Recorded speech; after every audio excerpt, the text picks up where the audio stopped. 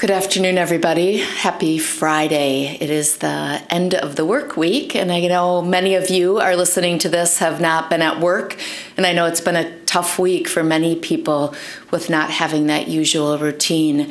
We really appreciate that Eau Claire County residents are taking the order seriously and staying home when they're able to. We'll obviously be talking more about that today. Again, this is our opportunity to share with you what is currently happening in Eau Claire related to COVID-19, to give you an update. Today we'll also be having someone from the Eau Claire Memorial Public Library share a little bit about what they are doing to help support all of us during this time. So we're really happy to have them here as well. A quick status update. So in Wisconsin, there are 842 confirmed cases of COVID-19 from laboratory testing, 13 deaths, and more than 13,000 negative tests. That's an increase from the numbers that I shared with you yesterday, obviously.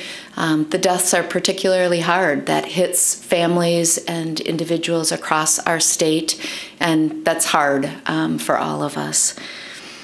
It's likely that there are more cases than that, as we've talked about before, people that have not been tested or pending tests that are still awaiting results. Today on the state webcast, our chief medical officer for this also said that there's an estimate that maybe as many as 10 times the number of cases are present in Wisconsin beyond what we have positive tests for. So again, just remember that not everybody is tested. There are likely more people with disease, and that really important stay-at-home ban that is in place right now, the order that is in existence, is because we need to protect each other. The state will be starting to report overall case numbers related to age and gender, so that information will be available soon. And they are saying that more than 2,000 tests a day are being processed in about 40 labs across the state. Lots is happening to try and identify what the COVID-19 positive numbers look like in Wisconsin. In Eau Claire, there are 8 positive cases of COVID-19 from testing. We, again, got one new case just right before I came upstairs. That case was connected to another case we have in the county that was travel associated. So not necessarily an unexpected addition for us, but it is, the case number is now at 8. What we know about those cases is all are doing well. They are at home. Nobody has been hospitalized, and they are really have all been instructed in staying at home, and their contacts have been followed up with. Again, it's a good reminder to all of us that most of the cases of COVID-19 positive cases are not hospitalized. Most of people can recover at home. Most people with just the basics can take care of themselves at home, getting rest, drinking plenty of fluids. We have heard anecdotally some reports that across the U.S., people are finding on Google or other search measures are finding ways to supposedly treat COVID-19, which are not safe. Please do not do that. Staying home till you're sick, getting enough rest, and doing the normal things when you have a cold are what you should be doing if you have a case of COVID-19. We don't want COVID-19 to spread, so if you are a positive from testing or if you are considered likely to have it based on your symptoms, please stay home.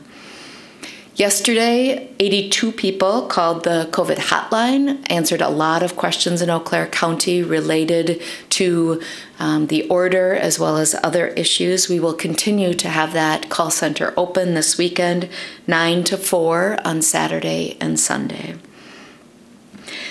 The governor did do a media event this afternoon, and at that event he did share some additional information that people in Eau Claire likely would want to know about if they didn't see it directly.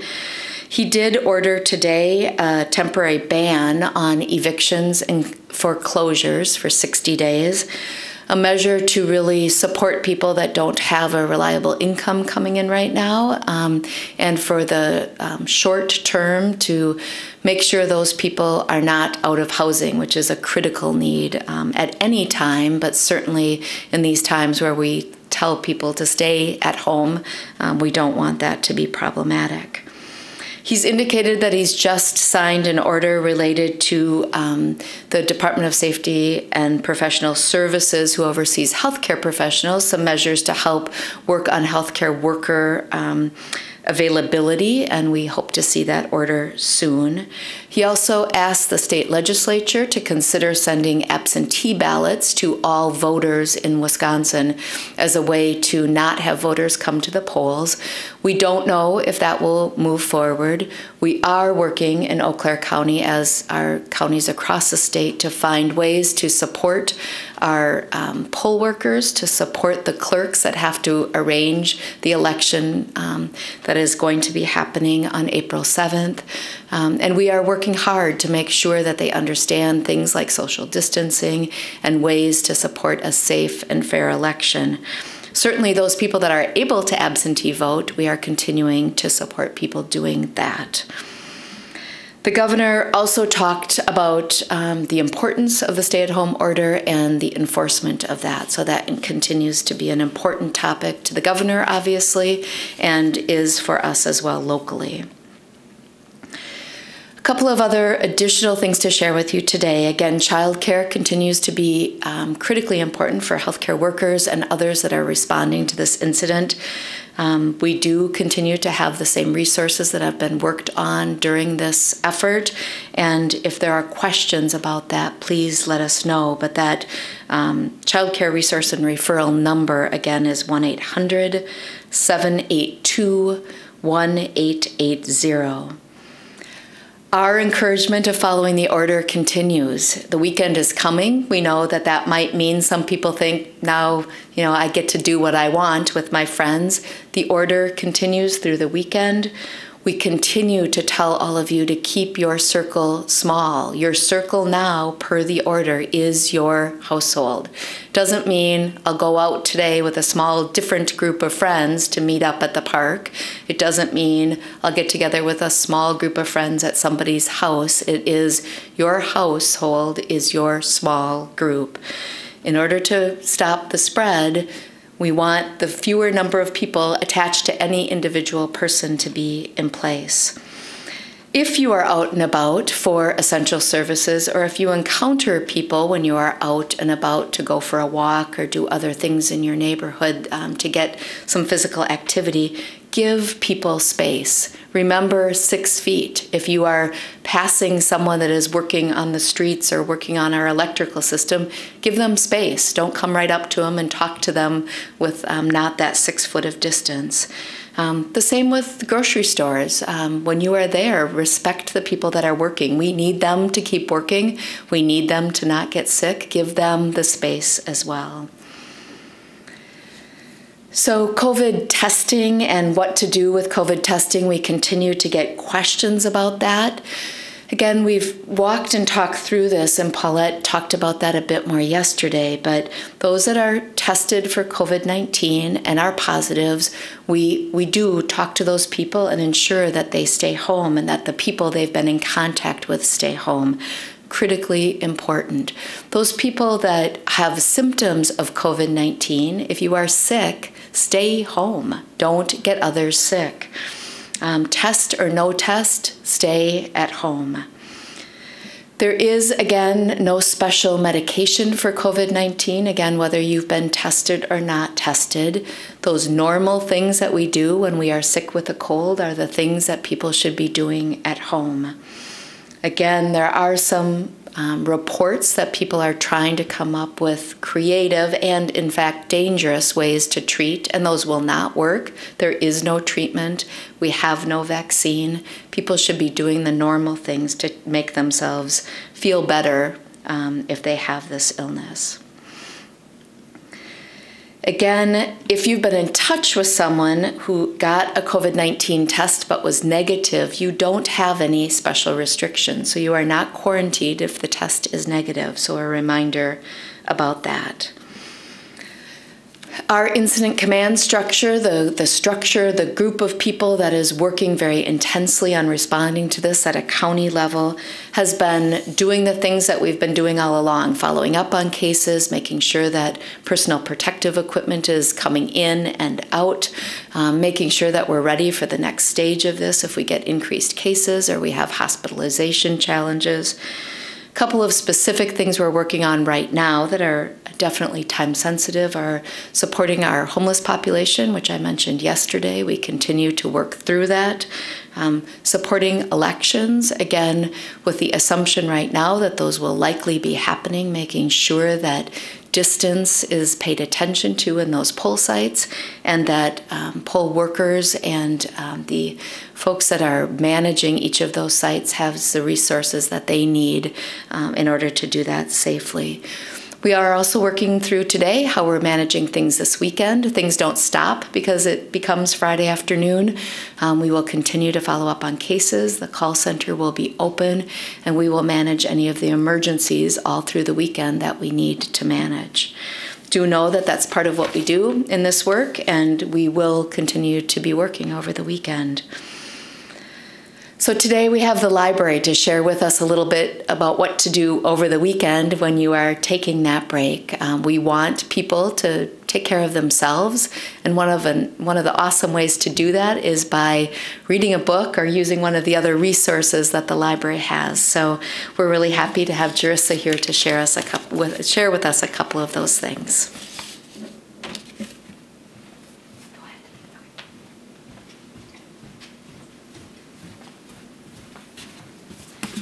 Hello, my name is Jerissa Koenig, and I am the Early Literacy Outreach Librarian at the L.A. Phillips Memorial Public Library here in Eau Claire.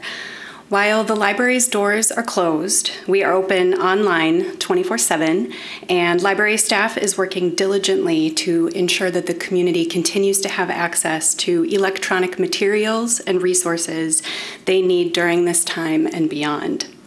I'm here today to talk about the library's digital collections that are available for everyone, and then hone in on some resources intended for parents, many of whom are looking for opportunities to engage their children in meaningful educational and recreational activities. The library offers digital collections that are available to anyone with a More Member Library card. This would be a card from Eau Claire, Chippewa Falls, Menominee, Altoona, and any of the other More Member libraries. If you don't have a library card, you can register for an e-card on the library's website at ecpubliclibrary.info. You can find the library's digital media on the library's website. Again, that's ecpubliclibrary.info.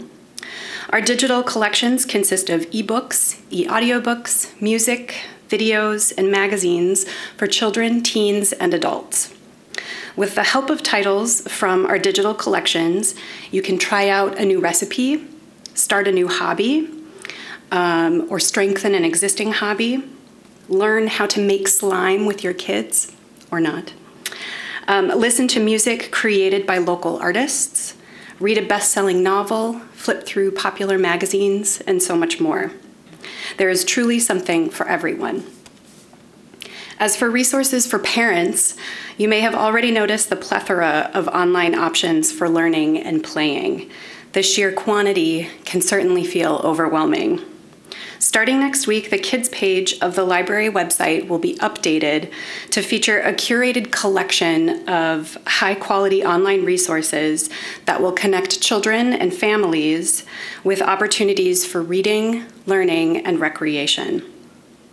We will also continue our programming for children, teens, and families online, and we invite you to join us for Storytime, Lego Club, Parent Play and Learn, and so much more, starting next week, online, all from the comfort of your home.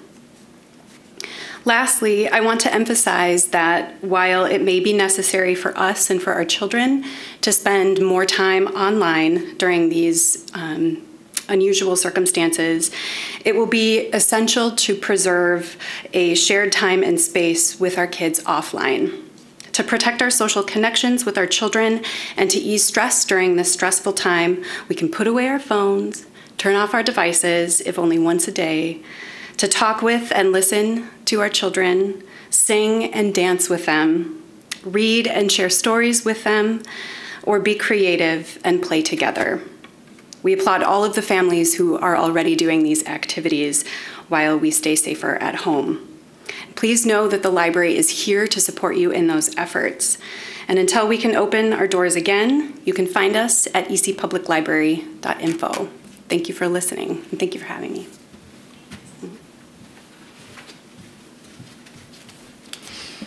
Thank you, Jerissa. Wonderfully important reminders to all of us. We have opportunities during this time to learn and to have some fun. I shared yesterday that I danced a little with my daughter, so Jerissa, just so you know that. Those are good mental health breaks. So, do that. Pay attention to the opportunities that we have. We have a wonderful library in Eau Claire. We are incredibly fortunate to have that, and it's a resource that all of us should take advantage of all the time, but certainly during this time, critically important. So a couple of additional reminders, and then we'll take some questions. First of all, the order takes time to work. The order that we have in place to stay at home will take time to work. Please give it a chance to work. We need that from all of you. I also want to say thank you to all of you that are working hard through this, the media that is in the room today that's making sure that the message goes out, all of you that are at home doing what you need to do to support your families and support your friends through being on the phone with them if they're not living with you, or supporting them in your households where you live. I also want to say thank you to all the little and big ways that people have said thank you to us and Incident Command and at the health department. I opened another card today from someone that sent a little note just saying thank you, and those things do mean a lot. They're little ways that remind all of us we're in the middle of this, that the team is appreciated. So thank you to those people that are doing that. The smiles, the laughs, and the little notes that say that we're making a difference. Do that for one another, because I know it matters. It doesn't have to be a big thank you. Just walking along the street, and when you walk past someone with a dog, stay 6 feet away and say hello and say thanks. You're getting outside. That's good for our community. Again, the website is the coronavirus.ecehealthdepartment.org. That is the place to get up-to-date information. The COVID-19 call center number, 715-831-7425. Not everybody listens to the media. Not everybody listens to this webcast. Please take some time to share this information with others. We don't want the problem to be that someone doesn't know what they should be doing. So really reflect on those that might not otherwise easily connect to the news outlets that are out there, and share with them what you're learning. It's important that everyone in this community have good information. So, questions that you have today? Yeah. With the stimulus package being approved, awaiting the signature from the president, I guess, can you tell about what that means for Eau Claire? Does that mean more testing that will be able to be done, more just supplies in general? What kind of effect will that have for the local community? Yeah, the question is really related to the stimulus package and both federal and state dollars that potentially will be available to communities to respond to COVID-19. Very frankly, we're still learning. There's a lot we don't know about the specific results of funding coming in, where that will land, and exactly how we can support that. We do know that individuals at the federal level, the president announced dollars coming in, and those dollars hopefully for individuals will help support people in their life expenses that happen no matter if we have COVID-19 or not. Small businesses are also being hugely impacted, and those small businesses are also part of the package to support. We want at the end of this to make sure that people come out not unscathed, because I think all of us professionally and personally will have some impact, but the minimal impact possible. So again, always we can support businesses in Eau Claire, hugely important. The president and the governor who are indicating and moving forward measures to bring dollars locally will be hugely important. We do know that there will be dollars specified for COVID-19 response. We are today working on some budgets related to that to submit, and we are anticipating that that will support things like isolation and quarantine sites, perhaps, some of the extra work that we have to do to respond. And we're working through that right now with folks at the state government to figure out what will all be allowable. Yeah. Julian. Lisa, yesterday you mentioned, I think, an effort to find additional space in a case for medical treatment or for isolation. Mm-hmm. Can you elaborate at all about what that looks like, even in general terms? Maybe you don't want to tell all the specifics yet. Sure. So the question is, what do we know about identification of spaces in Eau Claire County for some of the extra capacity we might need in this community? We have identified a location for our homeless shelter to be in order to maintain the 6 feet distance. So the current shelter that individuals have in Eau Claire County is crowded. It's crowded on a normal day. And in order to assure the 6 feet safety that we want for all people in our community, we've worked with community partners to find a location for that to happen. We also have a list of public and private facilities. We have not secured any of them in a final way because we haven't yet needed them, but we do have a list. We are in conversation with a number of facilities for both isolation and quarantine, so a place where people that otherwise can take care of themselves. They don't need hospitalized care, but they need to be away from people and not exposing others. So a spot where we can have people that don't otherwise have the ability to do that in their own home. We are looking for places for that. That has been a need in other states and countries where this disease has spread. And so in the abundance of caution, we are identifying those locations. Empty buildings for the most part, empty hotel or other lodging units, empty retail facilities, and then empty buildings that the county and the city own.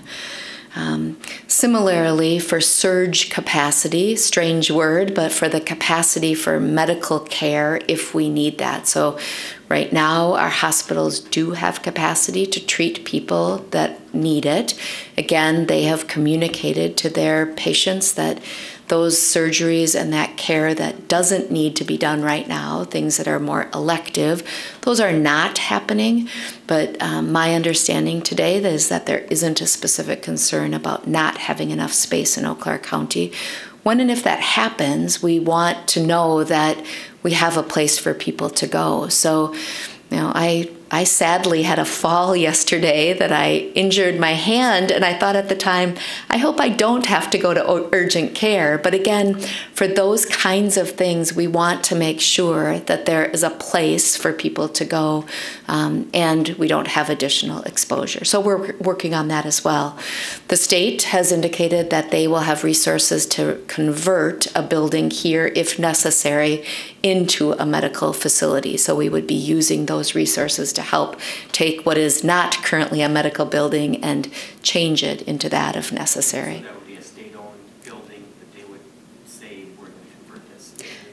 So the question was, is that a state-owned building that would be converted? Not necessarily. We would potentially have the resources of the state to help convert an existing building, whatever that building might be, into a building that could be utilized for purposes that were related to COVID-19. So we are partnering closely with the state on all of these efforts, including that, and we would be, again, working with them if something like that was necessary. Eau Claire County is a regional hub, and I think we all know that. So if there's a large need in this part of the state, we likely would be looked at for more than just Eau Claire County residents. So we're certainly preparing for that as well. Yeah. Other questions? Yes. Is there an update on the number of testing done at the county level? Yeah, so sorry if I didn't say that in my update. I do have that, and I hope I have it in my notes, but we did We do have updated testing numbers, and I'm sorry I don't have those right in front of me right now. But the numbers, we did have increased tests done from yesterday, and from what it was reported numbers from Wednesday, and those continue to come in. I believe it was about 100 more people were tested. We do have those 8 positive cases, and I'm sorry I don't have those numbers in front of me. Yes. At the state media call today, they mentioned a potential shortage of ingredients used in the test. Is that a concern here? Yeah, so the question was, at the state media call, they did talk about testing, and one of the concerns with testing is that there's insufficient supply of the medium that the test, the swabbing item goes into. So a little bit complicated, but part of what we need in order to have a test successfully done, there is a shortage of that supply item.